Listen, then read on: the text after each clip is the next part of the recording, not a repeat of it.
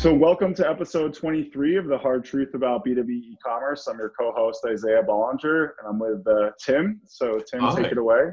I'm Timothy Peterson, and I am a CMO for a sports tech startup, and I love working with Trellis. And let me tell you about our sponsor, Punchout2Go. They are a global B2B integration company specializing in connecting commerce business platforms with e-procurement and ERP applications. Punchout2Go's iPaaS technology seamlessly links business applications to automate the flow of purchasing data.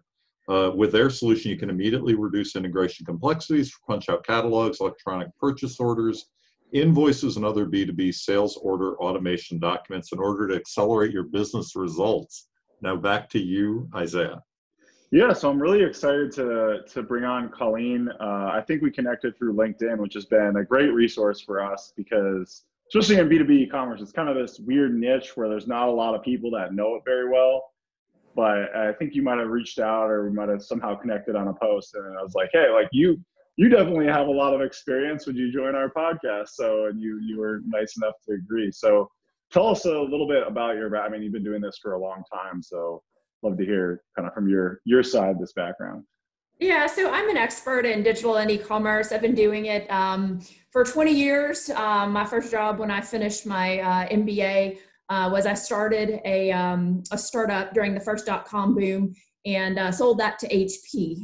And from there have had a lot of fun. And within the last 10 years, I've gone into true hardcore B2B distribution with an automotive aftermarket parts company as well as a landscape supply company, and found that that's where my heart is these days, is in helping kind of folks get their job done. So awesome.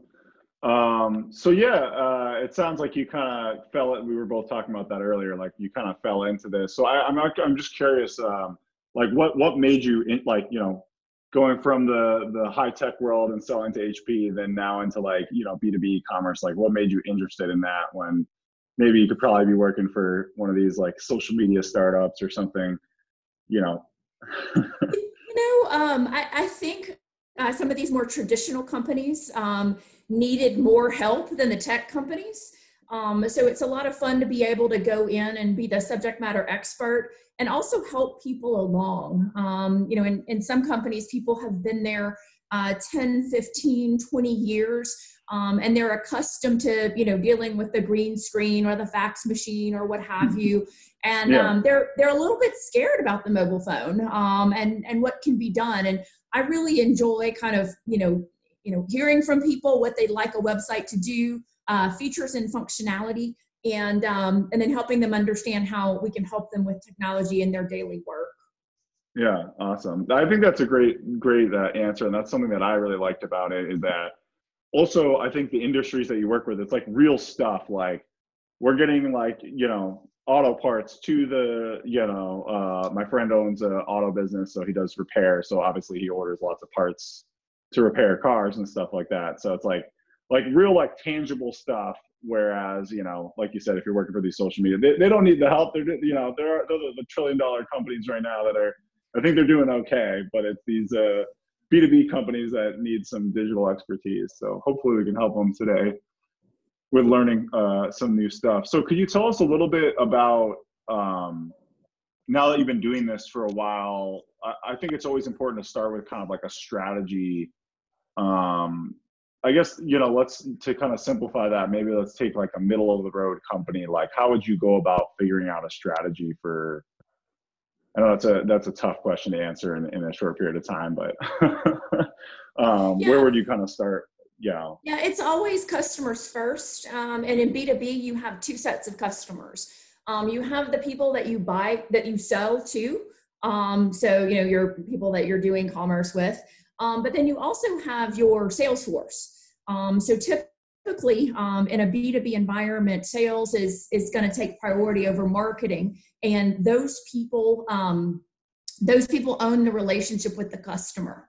And so if you are rolling out an e-commerce initiative, you've got to not only have a great website, but that meets your customers' needs, features, functionality, all that good stuff. But you've also got to have your sales force on board. Because if you launch a new website and your top sales guy is going into your top customer saying, don't use that site, it's no good. You're kind of, the company is kind of shooting itself in the foot. The other thing that makes it important to deal with the sales team and make sure you've done your Salesforce enablement is essentially that, e-commerce automates some of the sales team's jobs. So I've seen some companies where you couldn't get a price unless you called the branch. Mm-hmm. So the branch was staffed up to be able to answer all those phone calls. Or do you have this? How many of these do you have in stock? That's pretty easily automated. But there are some tasks that the sales team does that you can't really automate. And so you've got to kind of hash out with the sales team and agree with the sales team what you're going to automate, like pricing and catalog and things like that, and what you can't automate. And what you can't automate is, for example, what part fits which car, what tool should be used for which job, and also the QA. Yeah, the consulting behind what they should be ordering. We're a long ways away from AI getting to that point. Maybe one day, but I think it's further away than people think on just a basic website. So well, and you can do it, but it's super expensive to get all that data and maintain it and so on and so forth. So it's all about keeping your customers first and doing that as you're building your strategy, and then keeping your customers very close as you go along your digital transformation journey. Yeah. Well, one thing I would bring into this conversation too is you talked about sales versus marketing, and I'm in the middle of all of that. I mean, in fact, at the startup where I'm CMO, I actually head up both sales and marketing, and it really is it's a very interesting conversation. We're B2B, right? And these things have shifted over the course of time. That I've been in e-commerce and I've been doing things and B2C, B2B, and all of the above. Let's say, right? So what do you think about the role of how marketing has changed for B2B e-commerce, in recent years, or how are the best ways to kind of tackle it? So just like to get a little bit of that conversation going. Oh, sure. I mean, it used to definitely be the salespeople, and then marketing was making sales sheets and holding events, and it's just not there anymore, especially with e-commerce, because in this day and age, your customers are going online, and you've got to be online with paid search, banner ads, retargeting, and all of that kind of good stuff. So your marketing spend needs to increase. Another kind of huge area is this account-based marketing. Is where marketers are partnering with sales teams to put together a whole life cycle plan for key customers. When they do this, we need to send them this message. Kind of how does the whole sequence of events look like for one specific customer? And that's where marketing is becoming more and more important as marketing is moving away from TV and radio and online. So. Yeah, I mean, the various tools that people have now and the ways in which you can market has changed, so dramatically. And really, it's we've talked about this with other guests, on this podcast, but really the pace of change there has been so dramatic. I mean, when did mobile begin? When did social media begin? And how quickly did people really, adopt, mobile or social strategies? And unfortunately, I think not quick enough, right? I think that's really always the answer, is that things are always happening. So we'll be talking more about this, I think, over the course of this podcast, and it's never going to stop.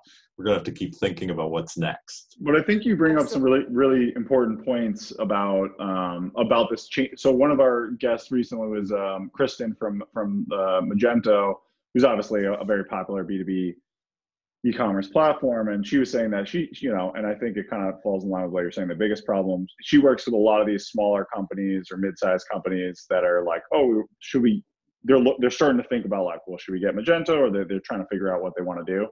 And it's a change management process that you have to start with from a strategic and marketing standpoint, where like their marketing maybe was very traditional, but like you said, I mean, that's really moving more online. People, like my friend, he's, you know, a younger guy that runs this, you know, car business. So he's going to look online for parts and things for his business, and probably wants vendors that can make it easy for him to buy online. So you kind of have to like reshift your whole organization, because people being on the phone telling them prices, like, it's going to be obsolete. It's just like, it already kind of is obsolete. It's just not everyone has automated that part yet. And it's, so you got to start preparing for that whole like shift in your organization. And I think that's, like you said, that's really important, and probably where you need to start the conversation.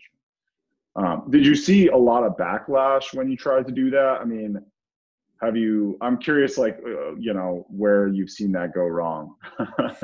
Yeah, so a lot of it is change management and building trust, having an executive sponsor. So as the e-commerce director or the owner of e-commerce, you can't, you know, always do everything that you need to do. And just kind of winning hearts and minds. I mean, I've gone into some very tough meetings as we've been building, you know, e-commerce platforms at kind of mid-sized companies. And I went into one, it was a quoting group. They had their own office. It was about 8 guys, and they all looked kind of scared. And one of them said, well, when the new site launches, are you going to lay us all off? And I said, well, no, absolutely not. I still need you to, you know, review orders. I don't know anything about products. I don't know anything about how to apply chemical. And that was kind of a wake-up call for me. That was, you know, about 3 months into a new role, where I really ran into some of the real fear that people have. And what I've always done is kind of gone back and said, you know, what do you need? You know, supporting the customer in terms of an e-commerce platform. What would help you? And again, going back to treating them as a customer, and also just being super approachable. And, you know, I've just had people call me and say, Colleen, I'm worried about this, or I'm worried about that. What are we doing here? And being able to collect all of those concerns and address them, because I can imagine if one guy is calling me, there's 100 more out there that have that in their mind as well. So it's oh, absolutely. Trust. Yeah, no, that's a really great, that was, I love how you made that clear. It's like, you know, their jobs are still there. They if anything, they should be more efficient. Now, instead of handling 50 quotes, you can handle 200 quotes, and you're worth more to the company because you can do more without having to be on the phone all the time, or whatever that may be. So I want to change gears a little bit and kind of talk about I guess we can kind of combine these two topics, because I think they are very intertwined. Typically, you know, I think what we're seeing now is average company, especially in the smaller mid-size, but even the very large ones, they're like, okay, we need a new platform, or we need to improve on our platform, and we probably need an agency to help us with that because we don't have 10 developers. Like, and even we're seeing a lot of clients where they might have one developer, but he can only do, you know, front-end development, and they need us for the integrations, or there's only so much he can do, so he needs us for a lot of work. So even companies with developers those are some of our better clients, because they're more technical. You need to find the right platform and find a good agency. And I think that's where a lot of companies struggle, because one, they don't know how to select platforms because they don't understand it. They don't really know what they're getting into.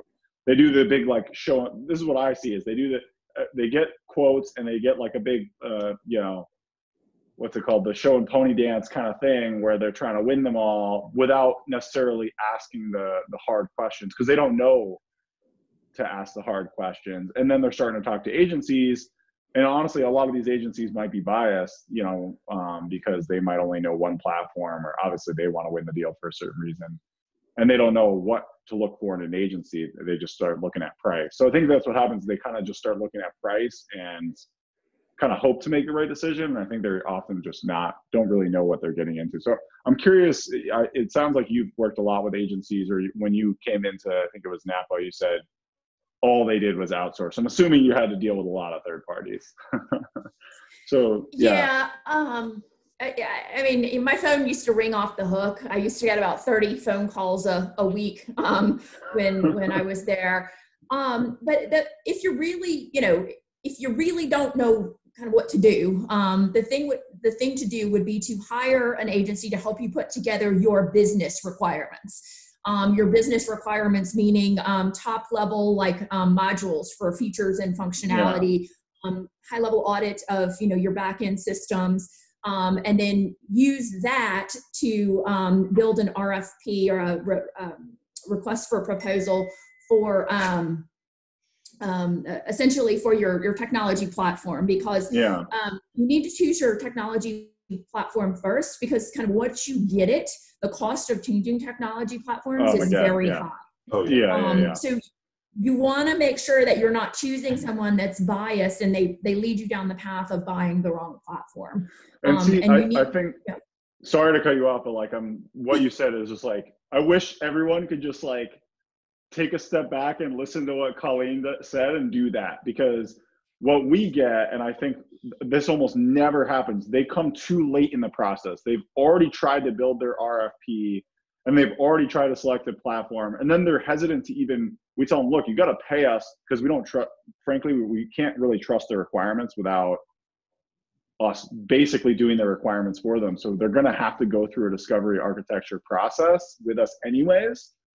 And what you're saying, which makes a lot of sense, is do that a step before, instead of like, waiting to try and get quotes from all these agencies that are going to be inaccurate because you don't even have good requirements. Just pay someone. We do them for as little as $4 or $5,000, which in the grand scheme of things is going to save you a lot of money. And I'm sure there's other people out there that'll do it for a reasonable price. Get that. I totally agree. What I would add too is that this is sort of the role of the independent expert, the independent consultant, in between, these two, because that's certainly a role I found myself in, many times over the years, because I've been on the brand side and I've been on the agency side, and I've done this so many different times, and that's kind of a way to just balance this out, and I don't know. I guess maybe that's something you'd like to comment on as well, Colleen. No, absolutely. It's always best to go out and have independent consultants. I find, when I've gone into a couple of roles, some of the technology has been older. One point of sale was actually older than I was. And that was that's solid. Good. That's and good. I love that. And I was told it was solid as a rock. And for the current use, it was solid as a rock. Did it have a hand crank? Like, what is that? Oh my God. It was fantastic, and it worked, and it had all the requirements. But the issue is if you're looking at 50 users a second running a search, and they're each getting back 1,000 queries, I don't know that the system's going to be able to respond with pricing fast enough. And sometimes it's hard when you're inside the company to be able to kind of deliver that message, or sometimes it helps to have that external validation.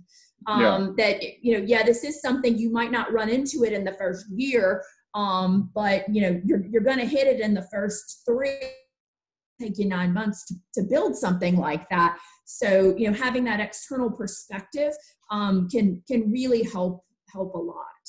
And I think I think there's a lot of value in hiring, Colleen, maybe at the end of the episode, you can tell us about your little pitch to companies. I think you might be able to help them with hiring an independent consultant like yourself to build requirements and help them select an agency. Some of our best clients have come that way, where they came in with like much more thorough requirements, and then it was much easier to work with them. And that independent consultant could actually like judge our value a lot better, because they gave the company some perspective. A lot of companies don't have like perspective on cost. So, even just the other day, I got one guy, he's like, yeah, someone quoted, the quotes are so wildly different. If they got a quote for 230 hours and the company had 430,000 products. I was like, there's no way that, like, what are they going to do for 230 hours? That was supposedly to implement an entirely new website and a new platform and design it. I'm like, 230 hours, like, that's enough time to like do a part of the project. Like, not. I'll make the homepage for that. I'll just make the homepage. Over 400. Like, just making sure that you QA and just that the data's there and that the site works is going to be a lot of work when you have that much product data. I think people just don't realize the magnitude of some of this stuff. So I think having an independent consultant give them some perspective on like, hey, you probably don't want to go with the lowest quote because of these reasons. You know, you get what you pay for sometimes. Yeah, I have always been a big fan of getting detailed quotes, be it, you know, by piece of feature and functionality, be it by the type of resource you're going to have, and you know, how much you're going to pay them. And then the other thing is once you actually get into the relationship, I like to get a monthly retainer report, understanding where I spent my hours, because I'll find sometimes I'll spend more of my hours on, you know, kind of like reporting or BI, and a different number of hours on CSS and HTML. And so I'm using different resources at different amounts, and I want to make sure that I'm on top of that. And if we get to a point where, hey, I need a new HTML developer, like I know in advance, it's not a project drops because we ran out of time. So that planning is good. It's so funny that you said that, because a lot of the challenges that we have as an agency is there's project management time that goes into that reporting, and we have to kind of build that into our costs, because, you know, obviously to be profitable. And I think companies they don't understand the value of that sometimes. So you have to kind of understand what you're getting at. And sometimes, honestly, I tell people, maybe you're not ready for where we're at as an agency. That's where an independent consultant can come in and say, like, maybe let's go find like a smaller, leaner agency that they're not going to have as sophisticated reporting as we do. And you just need to get something up and cheap running up. You know, you just have to save money, you know? So. I agree with you. When I was agency side for Toyota, I ran, you know, back in like, you know, 2006, I was running Bio Toyota for 5 states. And the way we always quoted things is we quoted projects out by number of hours per role, and then we added in, you know, a % for risk. So if we were working on a system that we built and we knew the risk would be lower, if we were building a completely new system and integrating with new systems on the client side, then the risk would be higher. And I just think overall transparency is the best way to go, and then, you know, let the client, you know, understand and make the decisions. I love that idea. I might actually have to steal that from you. We don't quite do it exactly like that, but I like the idea of like, hey, look, like we've done this before. We know what we're doing. This is like, we feel very confident in this estimate. And then there's the times where it's like, look, like we think we can do it. We're going to get it done, but our margin of error could be high because, you know, like at Trellis, we have great developers and have literally never not been able to solve the problem, but it could be really expensive, you know? And sometimes it's hard to estimate something when you haven't done it before. And I think that's another problem with B2B is that they assume that, you know, you've just done exactly what they want before. And there's just so many of these unique use cases and these unique systems that it's going to be really hard to find someone that's integrated the 40-year-old POS system with SAP Hybris or whatever, you know, Magento or whatever it is. So you pretty much have to go into that knowing there's going to be a margin of error because like no one's done that before, you know, like no one's built this integration with this like really old system. But if you have experience doing something similar, that still has, you know, that's going to help, and that's what you should look for, you know. And I think you just started, you know, talking about a topic that I want to segue into a little bit too, and it's sort of the unique challenges of, you know, B2B e-commerce. So, you know, B2B and B2C, there is a lot in common. I mean, we all know that there's a lot, but there also is a lot that is not in common. Yeah. And one of the things that I've seen in you know, B2C in recent years, and people could disagree with me on this, is that there is sort of a commoditization of things. It's, you know, you get Shopify, turn switch on, and then for some businesses, you know, you can go, right? You can just kind of run with that and keep incrementally updating and upgrading things. With B2B, that's not really the case yet. So, you know, sort of the special flavors and the uniqueness of B2B e-commerce. You want to talk about that a little bit and see, you know, what you think about that? I mean, the hardest thing for me has always been to keep everything in sync. So for example, you're putting in a new ERP, you're putting in a new pricing system, you're going to add, you know, an enterprise service bus, and then you've got Hybris, and you're trying to determine when you're going to upgrade Hybris because not every release is forced. And so just, you know, like, for example, I was at one company that all of their pricing was custom. So 200,000 items, 200,000 customers, 550 branches. and the pricing combinations went into the millions. And I've seen this, yeah. Usually you just have one price when you're buying shoes or a handbag, right? Yeah. So you have that level of complexity. The other thing that I've always found challenging in the B2B environment is that you have so many different roles on the B2B side. So as you move into the larger companies, you might have a sourcing manager who's deciding what can be bought. Then you might have a job manager who's actually buying the stuff. You've got a different guy actually using it. And then you've got an accounting department who's paying the bills. And so when you think about marketing to that group of people and meeting that all of the needs of those people might be difficult. So, who do you prioritize? Is it the sourcing manager who's looking for a punch out site, and who wants to, control what his people buy? Or is it the accounting manager who is making sure the bills get paid? There's just a lot more complexity in the B2B from my perspective. I know I've been in situations where we've had customers that buy 10 million a year, 10,000 from us a month, a year, and then 10 million a year, and the needs of those companies are completely different, and trying to serve all of those customers online is just about impossible. So you've really got to almost prioritize your features and functionality by your top 2 or 3 customer personas. Yeah. And one of the recommendations I have, especially if companies, like you said, there's so much complexity that you could get into.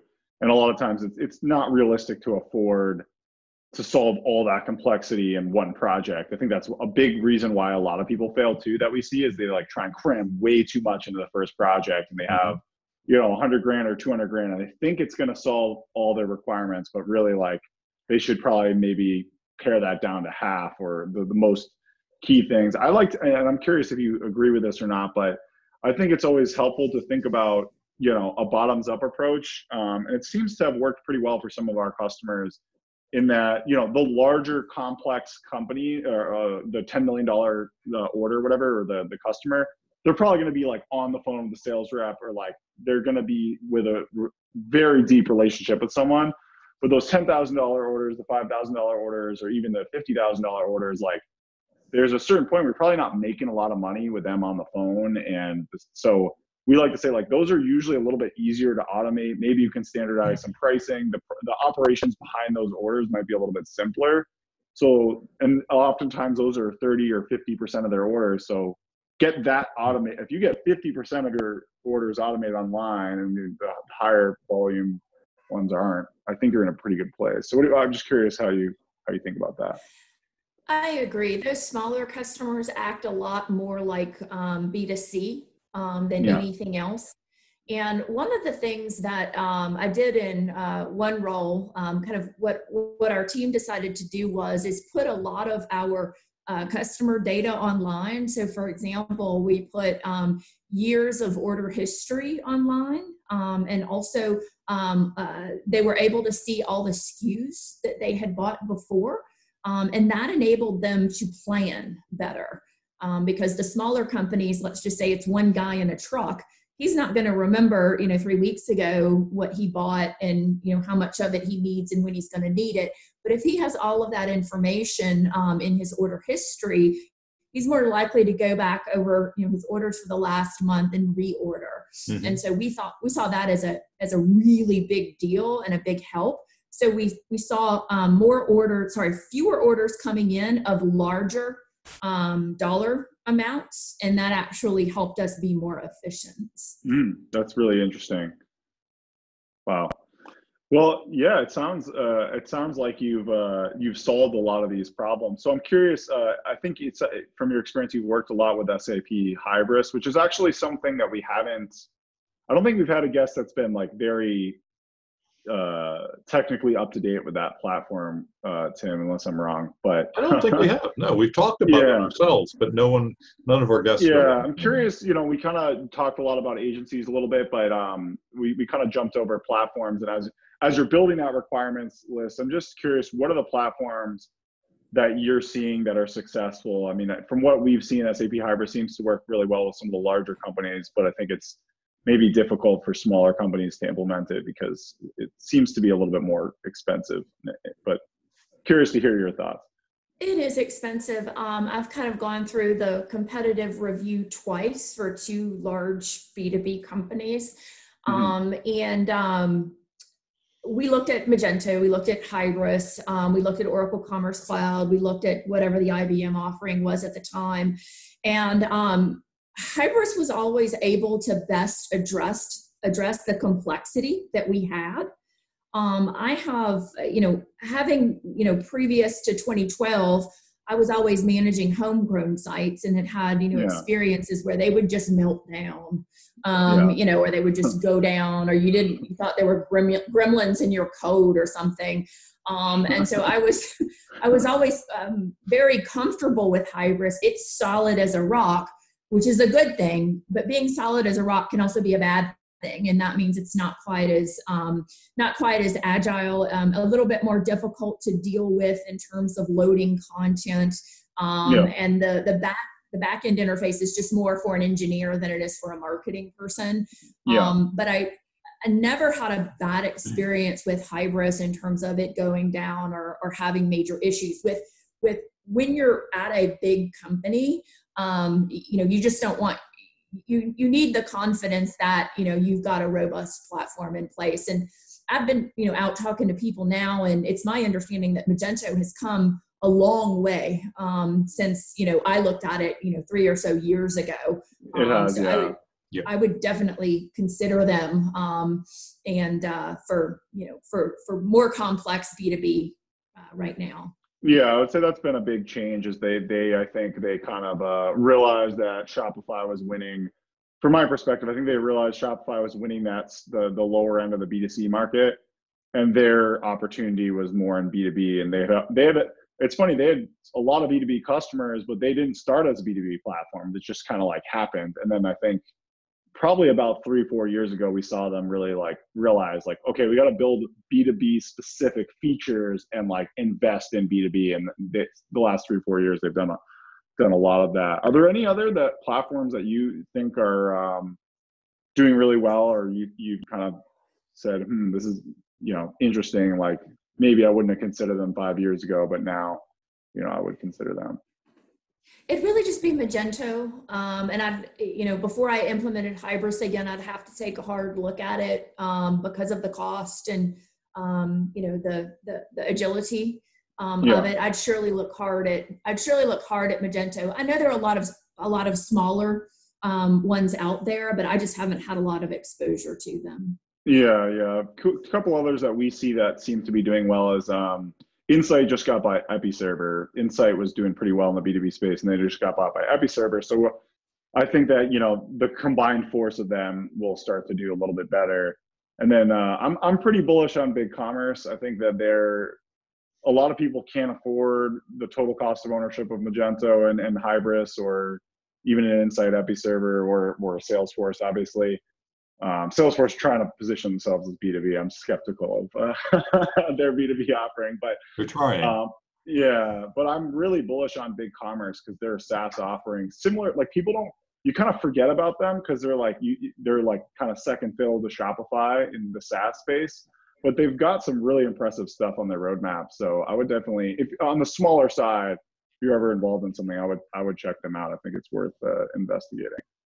Certainly not, maybe if you're doing a $20 billion Napa Auto Parts or, another enterprise company like that, you might probably still want to look at Magento and Hybris. But Well, I just want to pick up on one other comment there, the sort of the decline of homegrown, platforms, and kind of the, parallel with the rise of communities, right? So, there are all these communities around things like Magento, right? That add so much value, to using Magento. So is there really any reason to do something that is homegrown anymore? Or what sort of business would you even recommend that they build something homegrown as opposed to just continue using something that they did, 5, 7, 10 years ago? I know that Home Depot kind of manages their own custom, and of course Amazon does, but they're huge and they have the dollars. Amazon, what are you doing? Yeah, and they have that, and they have the expertise. I mean, so I don't really see it. I find using a commercial software platform to be helpful and to provide some relief, because the onus is not on me as the product owner to go figure out what the next big thing is that I need to be building into my platform, how to build it, and what it should look like. So there's a lot of innovation that your Magentos and your Hybrises and BigCommerces just kind of handle for you, and you just kind of get those things out of the box. And sure. That's I've got in B2B, one has a lot of things to deal with, and if someone can take innovation, that level of platform innovation off the table, it helps a lot. Yeah, the average B2B company doesn't have like an innovation team like Amazon or Home Depot. So you got, like you said, I mean, outsource that to a Magento or BigCommerce or Hybris. So there's obviously other platforms out there. I also think what's really valuable, I think what people often forget about the platform is the community effect. This is like the biggest thing that I found that people underestimate is, when I evaluate a platform, the number one thing I look at is the community around it, and is it going to grow? Like, is it a dying community or a growing community? And the reason I look for that is because can I hire people? Like, I don't want to have to train every single person to use this platform. Do they have good documentation? They have good APIs, and then do they have good apps and like third party, like, I don't have to build every custom feature. There's probably something out there that's done something similar or built that. I'm curious, like, have you seen that effect, or, how has that worked for you? That's huge. And it's so important. I mean, there are so many tools that we just spun up, on top of Hybris. One of my favorite ones is Full Story. Essentially they do, web sessions or kind of video recordings. And we had so many customers who were not, at one company, web savvy, and they would call and say, I'm having a problem with your website. Can you fix it? But they couldn't articulate the problem to us. But if I could get, their email address or, the time and where they were, I could find their session and fix their issue. In terms of communities, one of the things that I ran into often at Hybris is that Hybris developers are hard to find and they're expensive. We were never, kind of seeing overflowing numbers of applications for Hybris developer and architect jobs. And so, that is definitely something that I would look at very, very critically as I, choose my next platform. Yeah, that's why, when I pitch, a Magento or a BigCommerce or Shopify, those are the three main platforms that we work with, because they cover such a wide range of use cases. We typically don't need to look elsewhere. We also do a lot of work with WordPress. One of the things I pitch customers on, I'm like, if you hate us, like, you can literally take this, Magento or Shopify or BigCommerce site, and like, there are 100 other agencies that can take over our work, and we stand by our work, and we'll help you transition. If you like come to a point where you refuse to work with us, we're not going to hold it against you, because I think a lot of people don't want to be locked to like one solution. And we've had customers that have taken things out in-house, and I actually see that as kind of like a success story for how valuable some of the stuff that we've done, because they were able to like take the platform and then hire their own people and maintain it and kind of grow from there. And like you said, it helps to have a community around that. I think with the more enterprise the software, typically the more expensive the people are going to be, I think. So Hybris kind of falls in line with that. I don't know, Isaiah. I think I would hold it against all the clients if they left the Trellis. I don't know. I just might. I'm going to call them up, right? Yeah. I mean, bring them back. I do take it personally when people leave us, but, and I always check to see how they're doing, because I want to, like, who can do better than us? Like, what are they doing? And a lot of times, I don't think they get a better service. That's good. That's really good. But yeah, so kind of continuing. Yeah, go ahead. Oh, I just had another question. Sorry to talk over. It was really just about, I'm one of those folks who's done B2B and B2C, and I always bring this up for a very long time, B2C was kind of the place for innovation. The newest, hottest things about, interacting with their customers, it came from B2C. I don't know if that's really the case anymore, and there are a lot of very specific and exciting things that are happening, specific to the B2B community. But do you still think B2B e-commerce can learn from B2C e-commerce? Definitely, and definitely on the side of, user experience.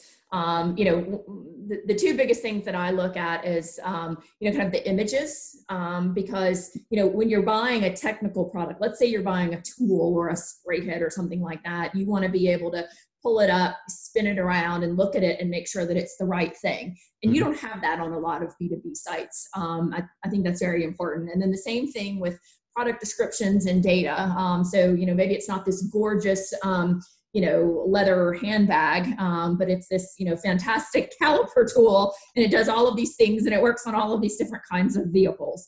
I think the merchandising is really something that, B2B needs to continue to look to B2C for. But in the same vein of innovation, B2B has its own challenges and its own problems that B2C will never have. An example of that is at one of the places I worked, we had a lot of irrigation items and a lot of rotors and spray heads. They look exactly the same on the outside, but the difference is on the inside.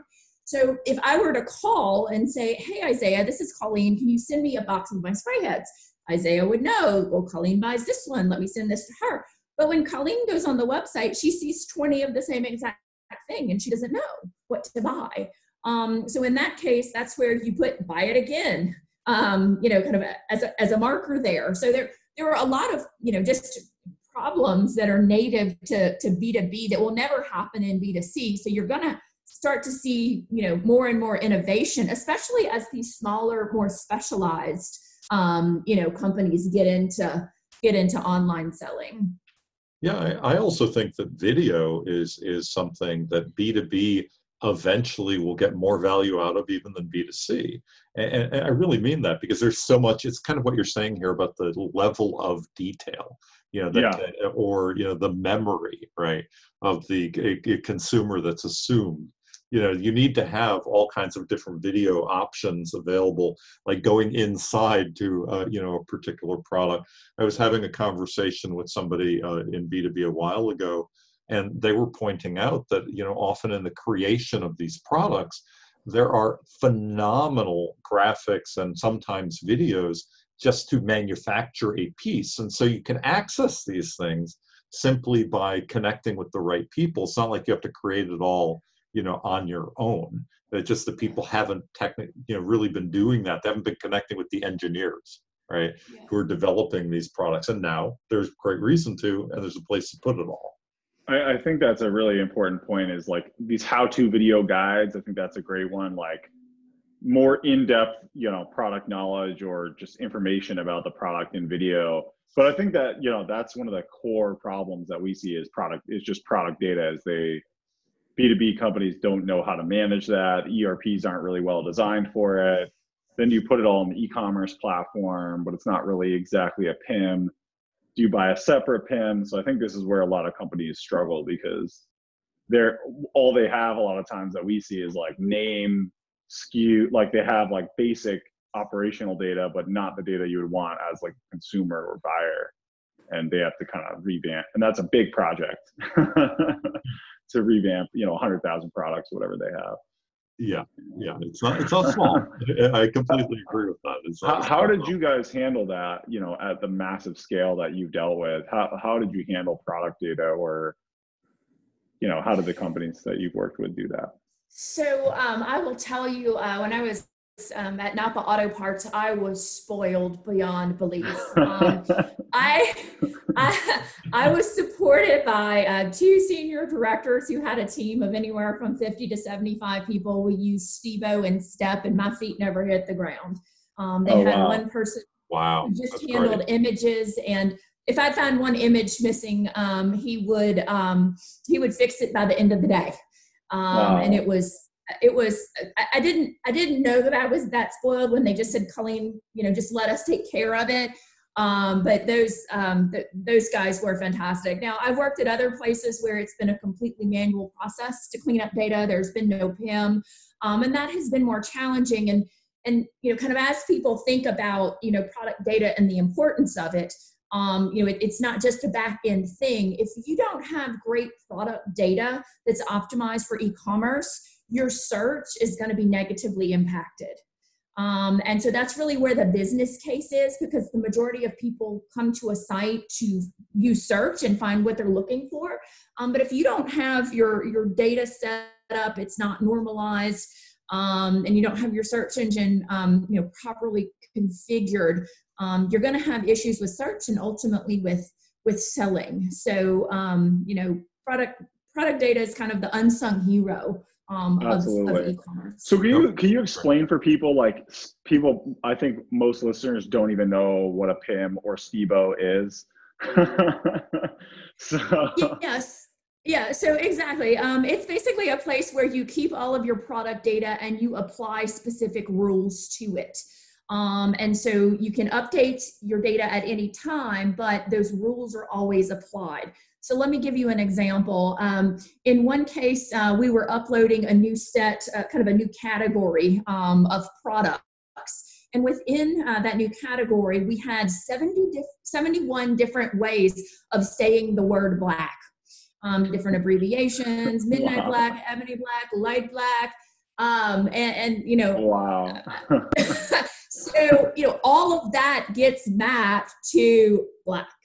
Wow. And so that's what happens. So, if you just keep your data in, spreadsheets or, in your e-commerce platform, and then you're adding new data, what happens is those rules don't get applied. So you may clean that black up to 1, and then you got black, red, gray, whatever. But then the next time data is uploaded and you have midnight black, well, then you have that as a separate search facet, if that makes sense. Yeah, no, that makes a ton of sense. Mm-hmm. So, but I think for a lot of companies, it's like a little overwhelming to implement e-commerce and a PIM. Like, when do you think, a PIM would make sense for a company? Like, at what size or scale? This is something that I always try and, tell people, like, hey, if you're trying to do both at once, if you can afford it, great. But if you're kind of maybe on the fence, maybe start with e-commerce and kind of use that as like your basic PIM to start, and then, PIM might come second. But I'm curious to hear when you think people should be using it.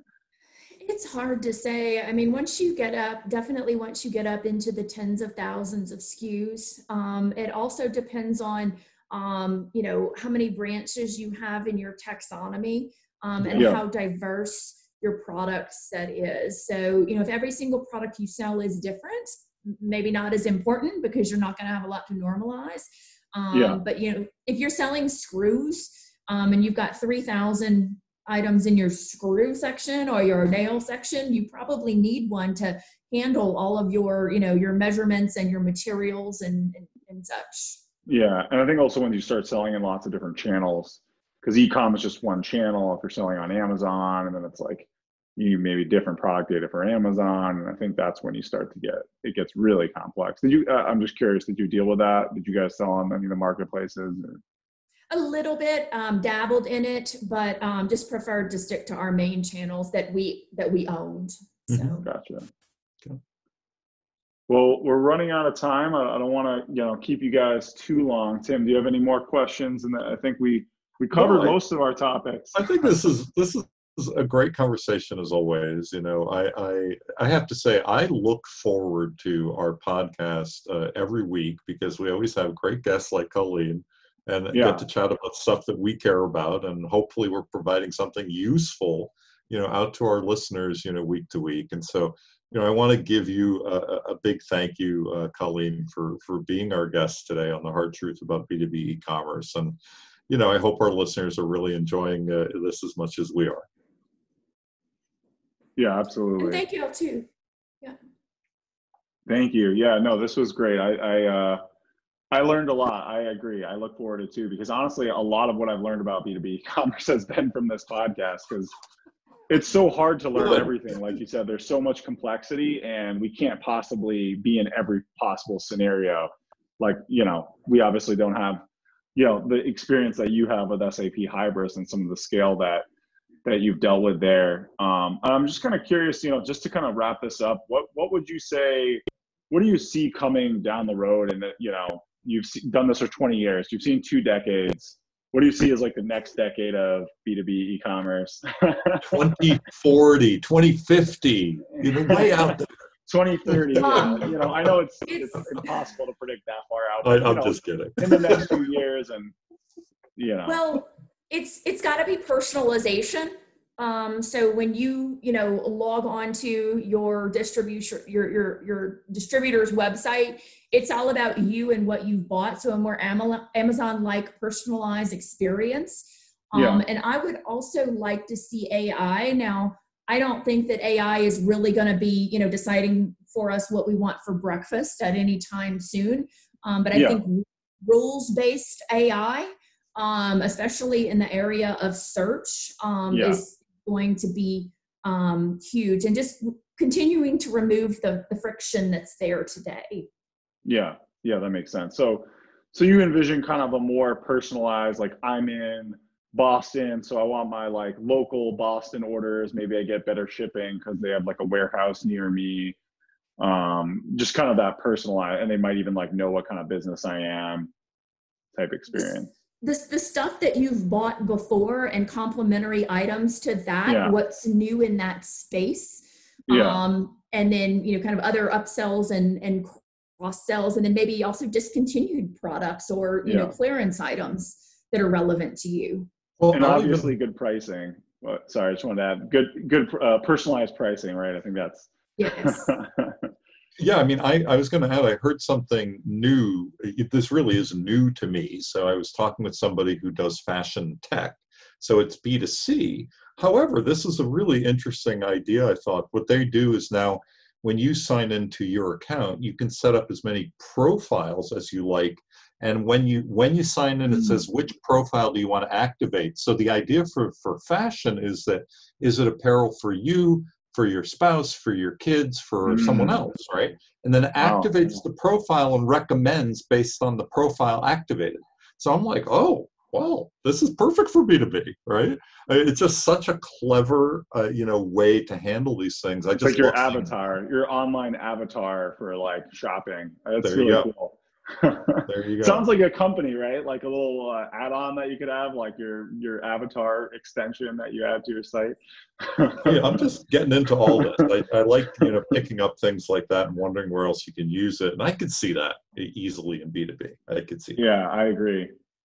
Well, thank you so much, Colleen. This was amazing. I think we're gonna have to have you back on, and I'm sure you'll have maybe once you've done your next big project or something, you can keep us updated and you'll have some more information for us. So thank you so much. Sounds great. Thank you. Thanks, everyone. It was wonderful. Thank you.